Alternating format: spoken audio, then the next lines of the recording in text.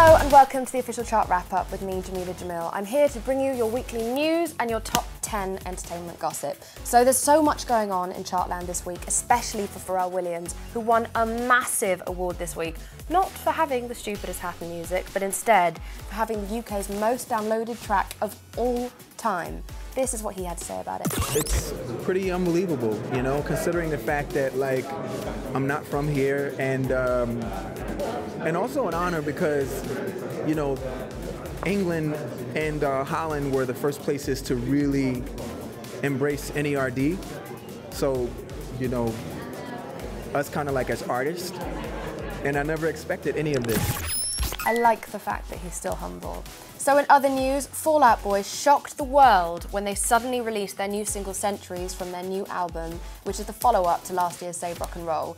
Pete Wentz flew to London just for 12 hours in order to talk to Zane Lowe. That is how powerful Zane Lowe is. And he talked about their new album and then made this shocking revelation. Okay, so like we went to this little animal sanctuary. We went with B.O.B. So he was there with us, and he was like pretty awesome to go sightseeing with the animals. Hold on. Say it again. B.O.B. we went to the animal park. What? You were hanging out with B.O.B. at a safari park? Yeah. And on that bombshell, let's get into your top 10 this week. Chris Brown recruits Usher for an over-the-top dance-off, and Rick Ross for some torso variety in New Flame, a new entry at number 10. 9 this week as a non-mover with Magic and Rude.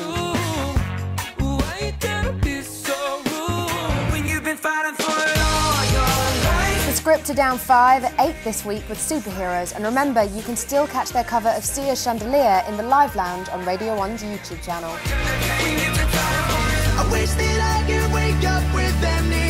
5 Seconds of Summer get deep and wistful on Amnesia, this week's number 7.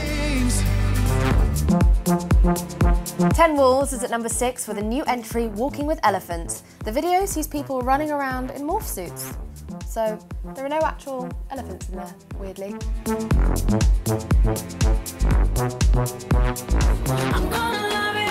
The femme fatale duo that is Iggy Azalea and Rita Ora are down 1 at 5 this week with the very sexy Black Widow. Taylor Swift is up 2 places at number 4, proving she has perfected Goofy in almost any situation in the video for Shake It Off. I personally love this song.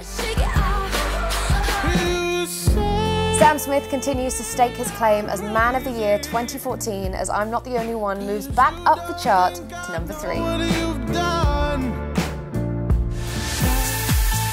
And last week's number 1, Prayer in C by Robin Schulz and Lily Wood is knocked off the top spot after 2 weeks.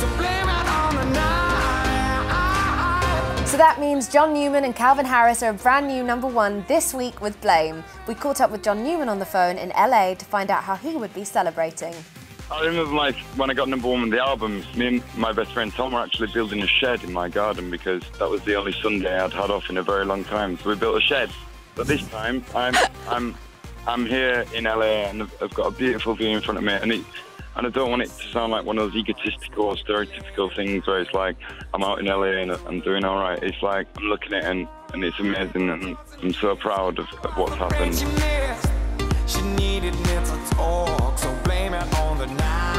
So Calvin Harris and John Newman are officially the UK's number 1, and you can find out if they've made it 2 weeks to the top next Sunday on my show from 4 p.m. Thank you so much for watching, and remember to subscribe so you can get all of Radio 1's videos first. I'll see you next week.